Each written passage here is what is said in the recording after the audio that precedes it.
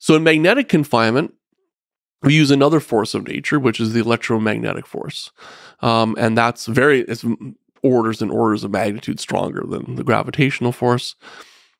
And the key force that matters here is that if you have a charged particle, that namely it's a particle that has an net electric charge, and it's in the proximity of a magnetic field, then there is a force which is exerted on that particle. So it's called the Lorentz force for those who are keeping track. So that is the force that we use to replace physical containment. So this again confused. So how do you hold something at 100 million degrees? It's impossible in a physical container. This is not like, it's not this plastic bottle holding in this liquid or a gas chamber. What you're doing is you're immersing the fuel in a magnetic field that it basically exerts a force at a distance. This comes back again like why plasmas are so strange. It's the same thing here. And if it's immersed in this magnetic field, you're not actually physically touching it, but you're making a force go onto it. So that's the inherent feature of magnetic confinement. And then magnetic confinement devices are like a tokamak, are basically configurations which exploit the features of that magnetic containment. There's several features to it. One is that the stronger the strength of the magnetic field, the stronger the force.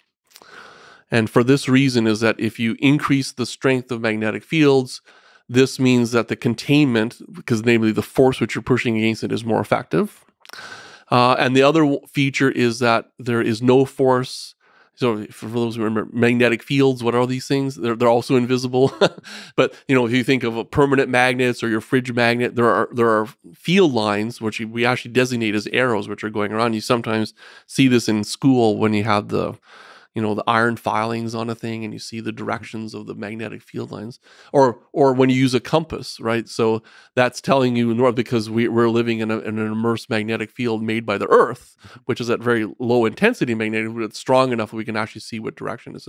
So this is the arrow that the magnetic field is pointing. It's always pointing north. And for us, so an interesting feature of this force is that there is no force along the direction of the magnetic field. There's only force in the directions orthogonal to the magnetic field. So this, by the way, is a huge deal in a whole other discipline of plasma physics, which is like the study of like our near atmosphere. So the study of aurora borealis, what's happening in the near atmosphere, what happens when solar flares hit the magnetic field. In fact, remember I said fusion is the reason that life is responsible in the universe? Well, you could also argue so is magnetic confinement, because the charged particles which are being emitted from the galaxy and from our own star would be very, very damaging on Earth. So we get two layers of protection. One is the atmosphere itself, but the other one is the magnetic field which surrounds the Earth and basically traps these charged particles so they can't get away. It's the same deal. How do you create a strong magnetic field? Yeah. So with a giant magnet. Giant magnet, yeah. So it's basically true. Engineering is there's awesome. essentially two ways to create a magnet. So one of them is that we're familiar with, like fridge magnets and so forth. These are so-called permanent magnets. And what it means is that within these, the atoms arrange in a particular way that it produces, the electrons basically arranged in a particular way that it produces a permanent magnetic field that is set by the material. So those have a fundamental limitation how strong they can be, and they also tend to have this like circular shape like this. So we don't typically use those. So what we use are so-called electromagnets. Mm-hmm. And what is this? It's like so the other way to make a magnetic field, also go back to your elementary school physics or science class, is that you take a nail and you wrap a copper wire around it and connect it to a battery, then it can pick up iron filings. This is an electromagnet. Mm-hmm. At its simplest, what it is, it's an electric current which is going in a pattern around and around and around. And what this does is it produces a magnetic field which goes through it by the laws of electromagnetism. So that's what that's how we make the magnetic field in these configurations. And the key there is that it's not limited by the magnetic property of the material. The magnetic field amplitude is set by the amount of the geometry of this thing and the amount of electric current that you're putting through. And the more electric current that you put through, the more magnetic field that you get. The closest one that people maybe see is one of my One of my favorite skits actually was Super Dave Osborne on. It's probably past you. It was like in a show called Bizarre. Super Dave Osborne, which was a great comedian called.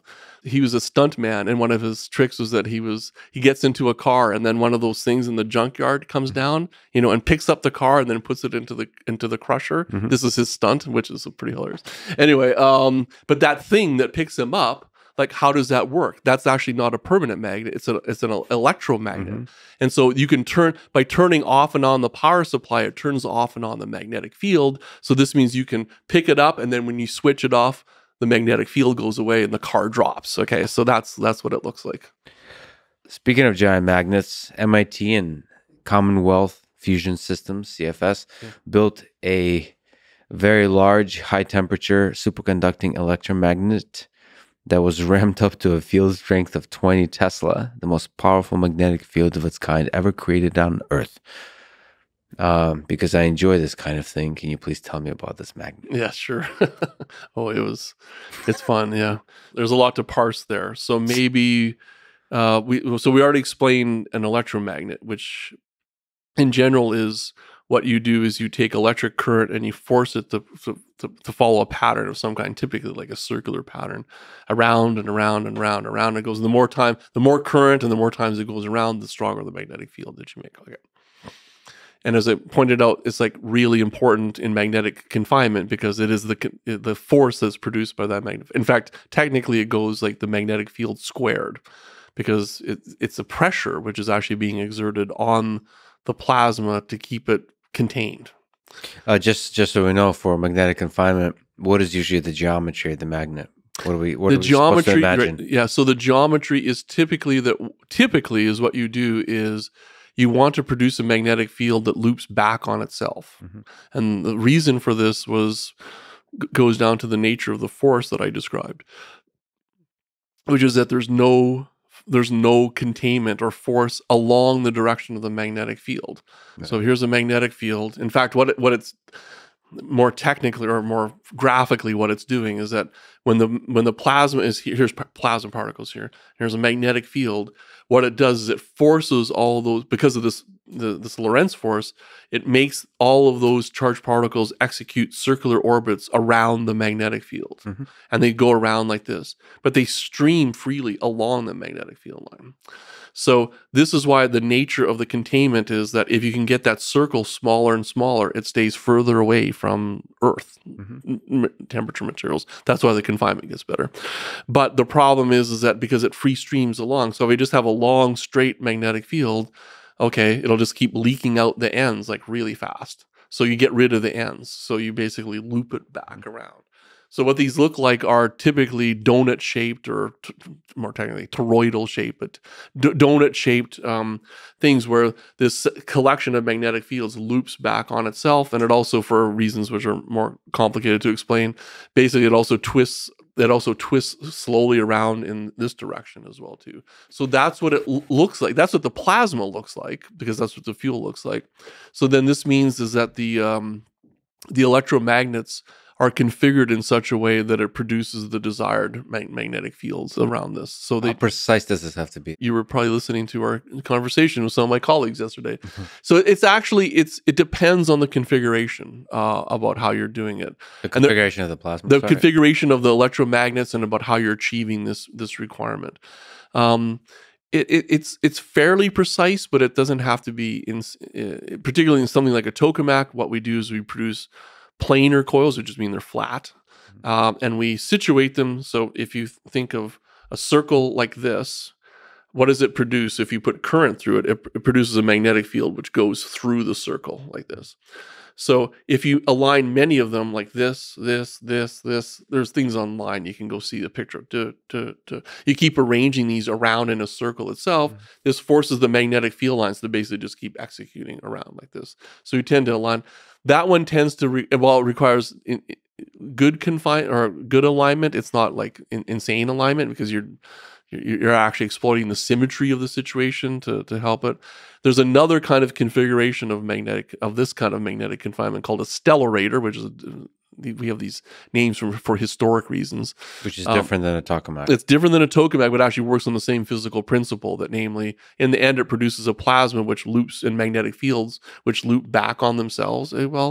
But in that case, the totality of the confining magnetic field is produced by external three-dimensional magnets, so they're twisted, and it turns out the precision of those is more stringent. Yeah. So are tokamaks by far more popular for research and development currently than stellarators? Of the concepts which are there, the tokamak is by far the most mature in terms of its breadth of performance and thinking about how it would be applied in a fusion energy system. And the history of this was that in fact, you asked about, if we go back to the history of the Plasma Science and Fusion Center, the history of fusion is that scientists had started to work on this in the 1950s. It was all hush-hush and, Cold War and all that kind of stuff.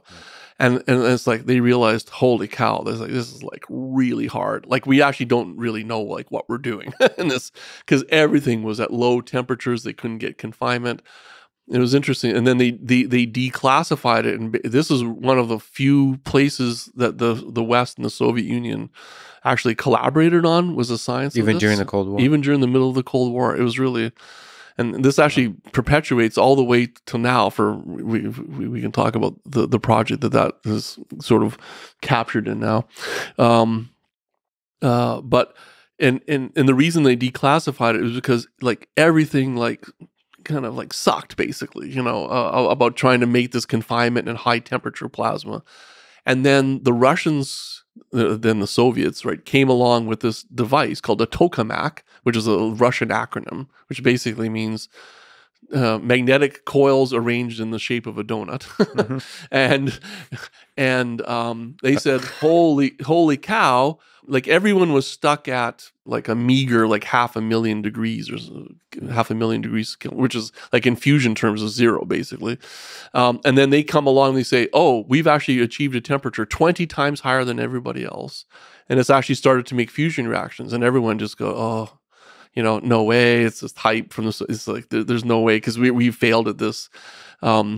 It's a great story in the history of fusion is that then, but they insisted, said, no, look, you can see this from our data. It's like, this thing is really hot and it seems to be working. This is, late 1960s. And there was a team that went from the United Kingdom's Fusion Development Lab, and they brought this very fancy, amazing new technology called a laser. And they used this laser and they shot the laser beam like through the plasma, and by looking at the scattered light that came from it, they go that basically the scattered light gets more broadened in its spectrum if it gets hotter. So you could exactly tell the temperature of this, and even though you're not physically touching the plasma, it's like, holy cow, you're right, it is like it is 10 million degrees. And so this was one of those explosions of like, everyone in the world then wanted to build a tokamak, because it was clearly like, wow, this is like so far ahead of everything else that we tried before. So that actually has a part of the story to MIT and the Plasma Science and Fusion Center was, why is there a strong fusion and a major fusion program at MIT? It was because we were host to the Francis Bitter Magnet Laboratory, which is also the National High Field Magnet Laboratory. Well, you can see where this goes, right? From this, we're kind of telling the stories backwards almost, but the advent of a tokamak, along with the fact that you could make very strong magnetic fields with the technology that had been developed at that laboratory, that was the origins of sort of pushing together the physics of the plasma containment and the magnet technology and put them together in a way that I would say is, a very typical MIT success story, right? We don't do just pure science or pure technology. We sort of set at this intersection between them. And there were several pioneers that of people at MIT, like Bruno Coppi, who's a professor in the physics department, and Ron Parker, who was a professor in electrical engineering and nuclear engineering. It's like even the makeup of the people, right, has got this blends of science and engineering in them. And that's actually was the origin of the Plasma Science and Fusion Center, was doing those things. So anyway, so back to this. So yes, tokamaks have achieved the highest in magnetic fusion by far, like the best amounts of these conditions that I talked about, and in fact pushed right up to the point where they were near QP of 1. They just didn't quite get over one. So can we actually just linger on the collaboration across different nations? Just maybe looking at the philosophical aspect of this. Even in the Cold War, there's something hopeful to me besides the energy that these giant international projects are a really powerful way to ease some of the geopolitical tension, even military conflict across nations. There's a war in Ukraine and Russia. There's a brewing tension and conflict with China. Just the world is still seeking military conflict, cold or hot. What can you say about sort of the lessons of the 20th century in these giant projects in their ability to ease some of this tension? So it's a great question. So as I said, there was a reason, because it was so hard. That was one of the reasons they declassified it, and actually they started working together in some sense on it as well too. And I think it was really, there was, a heuristic or altruistic aspect to this. It's like, this is something that could change, the future of humanity and its nature and its relationship with energy. Isn't this something that we should work on together, right? And that went along in those ones, and in particularly that any kind of place where you can actually have an open exchange of people who are sort of at the intellectual frontiers of your society. This is a good thing, right? Of being able to collaborate. I've had an amazing, career. I've worked with people from, it's like hard to throw a dart at a country and on the map and not hit a country of people that I've been able to work with. How amazing is that? And even just getting small numbers of people to bridge the cultural and societal divides is a very important thing. Even when it's a very teeny fraction of the overall populations, it can be held up as an example of that.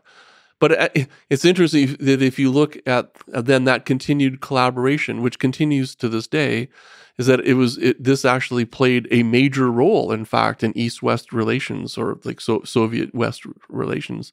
Is that back in the Reagan-Gorbachev days, which of course were interesting in themselves, of all kinds of changes happening, on both sides, right?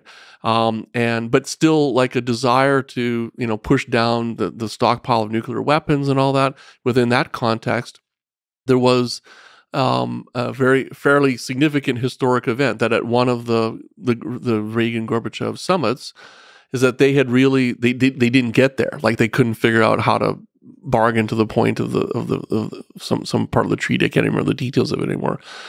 But they needed some kind of a symbol, almost, to say, but we're still going to keep working, towards something that's important for all of us. What did they pick? A fusion project. And that was in the mid-1980s. And actually, then so they basically signed an agreement that they would move forward to literally collaborate on a project whose idea would be to show large net energy gain in fusion's commercial viability and work together on that. And very soon after that, Japan joined, as did the European Union. And now that project, it evolved over a long period of time and had some interesting political ramifications to it. But in the end, this actually also had South Korea, India, and China join as well too. So you're talking about a major fraction of, and now Russia, of course, instead of the Soviet Union. And actually that coalition is holding together despite the obvious political, turmoil that's going around on all those things. And that's a project called ITER, which is under construction in the south of France right now.